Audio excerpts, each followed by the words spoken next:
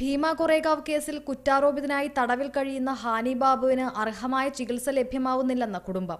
ഡൽഹി യൂണിവേഴ്സിറ്റിയിലെ അസോസിയേറ്റ് പ്രൊഫസറായ ഹാനി ബാബുവിനെ കേസിൽ 12ാമതായാണ് അറസ്റ്റ് ചെയ്തത്. മഹാരാഷ്ട്രയിലെ തലോജ സെൻട്രൽ ജയിലിൽ കഴിയുന്ന ഹാനി ബാബുവിന്റെ കണ്ണിന്റെ കാഴ്ച ഭാഗികമായി നഷ്ടപ്പെട്ടിരിക്കുകയാണെന്ന് ഹാനി ബാബുവിന്റെ ഭാര്യയായ ജെന്നി റോവീന റിപ്പോർട്ടർ ലൈവിനോട് പറഞ്ഞു.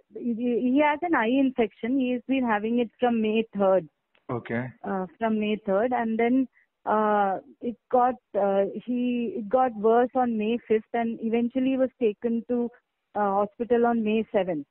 Okay. But then he was given antibiotics, but it seems his vision is going down and his swelling, his skull is becoming numb. So the antibiotics are not really helping him.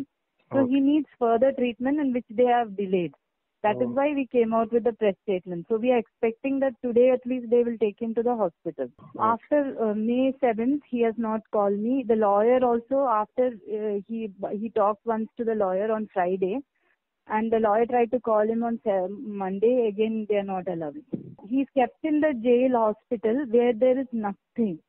There is no attender and no water, and he has no water to wash even the cloth that he is using for his eye.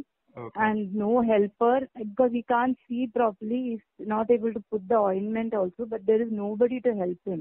So he's just left there. Same situation as Varavar Rao.